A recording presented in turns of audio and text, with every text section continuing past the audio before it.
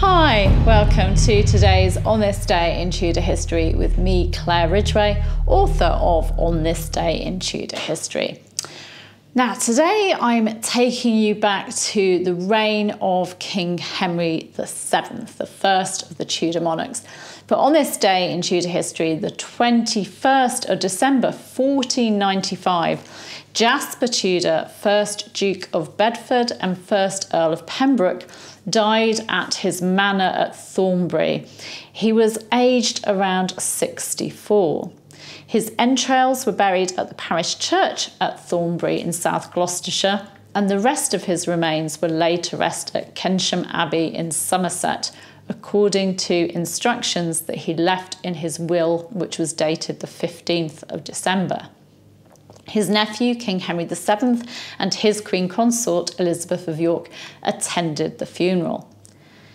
In the contemporary work, The Mayor of Bristow's Calendar, or Ricart's Calendar, a book compiled by Bristol Town Clerk Robert Ricart, Ricart gives an account of Jasper's death and the burial arrangements, writing, "And this year the Duke of Bedford, the king's uncle, deceased at Thornbury, on whose soul God have mercy, and was buried at Kensham.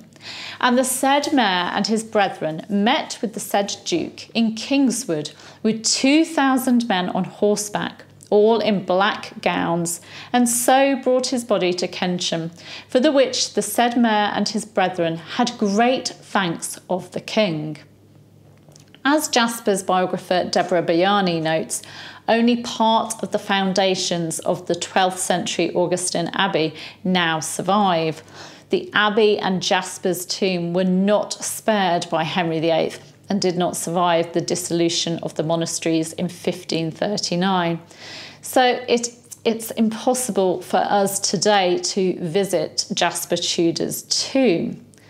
However, it is possible to visit St Mary the Virgin's Church in Thornbury, where his entrails were buried, so at least we can pay our respects to him there. Now, let me pay tribute to this Tudor man by sharing a few Jasper Tudor facts. Now, Jasper was born in around 1431, probably at Hatfield.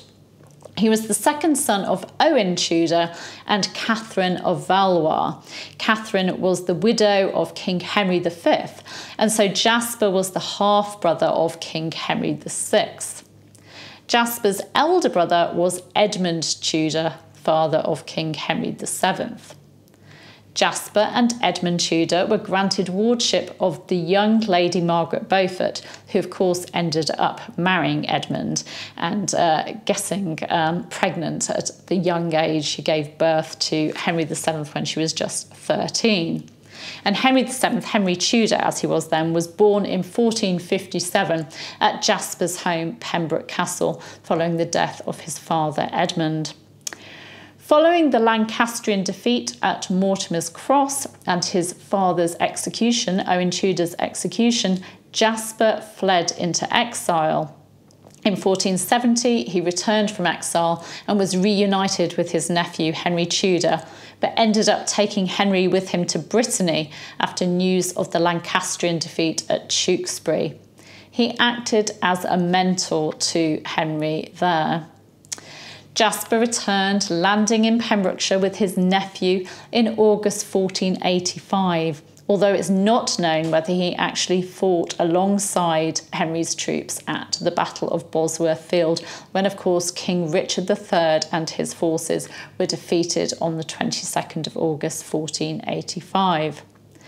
Jasper was rewarded for his mentorship and his support of Henry Tudor when King Henry VII made him Duke of Bedford in October 1485, and he was also restored to the Earldom of Pembroke. His properties included Thornbury Castle, Sudeley Castle, and the manor of Minster Lovel. Jasper married Catherine Woodville, widow of the Duke of Buckingham and sister of Elizabeth Woodville, who of course was the widow of Edward IV, in the autumn of 1485. Jasper became one of King Henry VII's closest advisors. Well, he'd acted as a mentor before Henry became king, and he carried on in that role after Henry became king. In 1486, he was made Lieutenant of Ireland, and he played an active part in putting down the Stafford and Lovell Rebellion of 1486, and he commanded troops at the Battle of Stoke Field in 1487, defeating those who were supporting the claim of Lambert Simnel the Pretender. Jasper was made Lieutenant of Calais in 1488.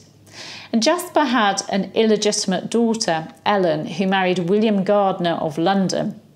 In the 19th century, it was rumoured that Ellen was the mother of Stephen Gardiner, Bishop of Winchester, but her son was actually the chronicler Thomas Gardiner. Stephen Gardiner's parents are believed to have been John Gardiner of Bury and his wife Agnes. Jasper didn't have any legitimate children. There was only Ellen, an illegitimate daughter. So those are some Jasper Tudor facts just to pay tribute to this rather interesting Tudor man. So there you go. You can subscribe to this channel by clicking round about there for Tudor history and animal cameos. I'm not sure whether we've had any today, but there's usually a cat or a dog in the background. So if you're an animal lover, you might like those too. You can give me a like if you've enjoyed this video. And of course, you can leave a comment as well. And you can hit the bell to be notified as these videos go live, which is on a daily basis. And I have been asked whether I'm going to carry on next year, and I am going to try. So we'll carry on for at least another year with lots of Tudor history events. I'll see you tomorrow. Bye bye.